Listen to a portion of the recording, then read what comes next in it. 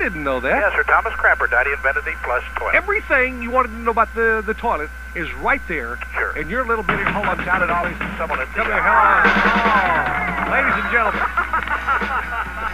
it is the salesman that sells from both sides of the desk. Sam from Sales. Yeah! Oh, kick a little butt here, Sam. A little double shot for you. Yeah, come on, my baby's love. Yeah. I woke up this morning, my head was so bad. That's enough. Hold The on a worst thing over that I ever had Okay, happened to me last night. That's enough. Hold A on. girl of mine, she loved me so right. Stop it, stop it, stop it. So, Stop it. right That's in the good. middle So of a long, I'm So sorry. long. so right. I'm sorry. That was a fine, one more little Okay. shot. Just No. Get it, Sammy. All right. Come on. Okay, that's it. A double That's shot enough. of my baby's love. Thank you very much. That's enough. What brings you in today? Well, Uh-huh. I heard you talking about Sir Thomas. Sir Thomas Crapper? The You know- inventor of the flush toilet. You know, he's a relative of mine. Now, Sam, somehow I believe this one. He really is. Yeah? I don't. He's an uncle twice removed on my mother's cousin's aunt's side. Uh-huh. Okay. And you know, other than my mother, you know, Uh-huh. I'm probably the only one who knows the true story of how the modern-day Heine Hot Seat came into... Wait a minute. The what? Well, it's kind of a little term we call it in the family. Uh-huh. Yeah. The Heine Hot Seat. Uh-huh. This Okay. ought to be damn I'm interesting. afraid of this one. No, this one I want to hear. Okay. I True wouldn't miss story. this for nothing. I'll bet it's a True true story. story. Yeah, right. Somehow omitted into the record books and Uh-huh. history books. Uh-huh. The story of This Sir is how Thomas. it really went down. Of Sir Thomas Wait a Crapper. minute, so to Sir speak. Thomas really went down. It really- That's how it really went down. Uh-huh. Yeah. Okay. Yeah. Ba-dum-bum. Yeah. Way back in the olden days, Uh-huh. Yeah. Uncle Tom Uh-huh. and his buddy, Yeah. Johnson Jackson, What was his name? Johnson Jackson, Uh-huh. Okay. yes, and his buddy, they was out on a hunting trip in Wyoming. Okay. And it was late at night, Uh-huh. and old Johnson Jackson heard Mother Nature calling. All right. Uh-huh. In fact, Mother Nature had the iron claw on his lower lip and was about to pull it over his head.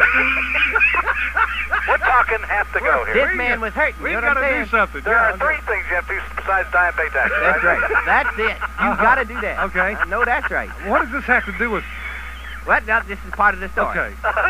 Okay. So Johnson grabbed a shovel and Uh-huh. dug himself a hole in the ground Uh-huh. and heeded Mother Nature's call. Okay. Sure. Yeah. Okay, fine. Well, the next morning, they was awakened by the crashing sound of a covered wagon. Oh, good God. Real close to where Johnson Jackson had dug his latrine. Okay. So they woke up and Grant went over there and found a man driving the wagon was knocked out cold. Good God. Mercy. So they took him back to the campfire, woke him back up, and the first thing he said was, "Where's my wagon?" Uh-huh. Yeah. Thomas said, "Well, we left it over there by Jackson Hole." Wait a minute. And that's how that town got its name.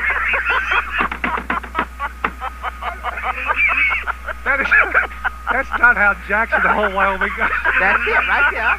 No, it's not. It's a true story. What sounds true to me, Sam. I'll buy it. Two little pieces of history tied into one there. That's not how Jackson Hole, Wyoming got Right started. there, Johnson Jackson's Hole, right there. No. There's a town built over that spot right now. That's true. Nothing to do with Jackson Hole, And then I have Wyoming. nothing to do with Thomas Crapper Well, either. well, wait a minute. It's part of the story here Oh, now. okay. I'm sorry. Go ahead. Yeah. That's, okay. But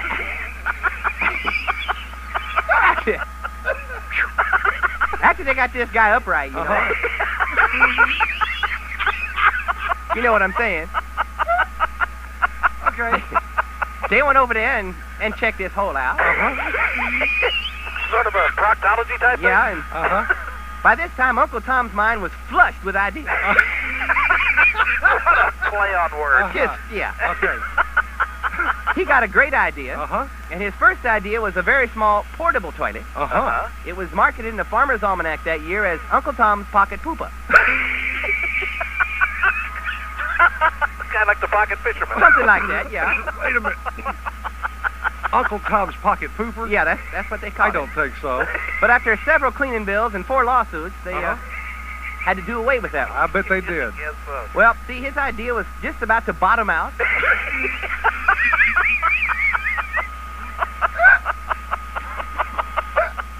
And after trying several variations on the pocket pooper, Uh-huh. he was just about to, you know this is coming, just about to flush the whole idea. Uh-huh. I see. I hear it, yeah. And about that time, his friend Johnson Jackson came to the rescue. All right. He said, you know, Tom, you've had this idea for almost 2 years, and it ain't working. I think if you just cut a hole in the top of it, it might just help out. And that's how the modern porcelain princess came to be.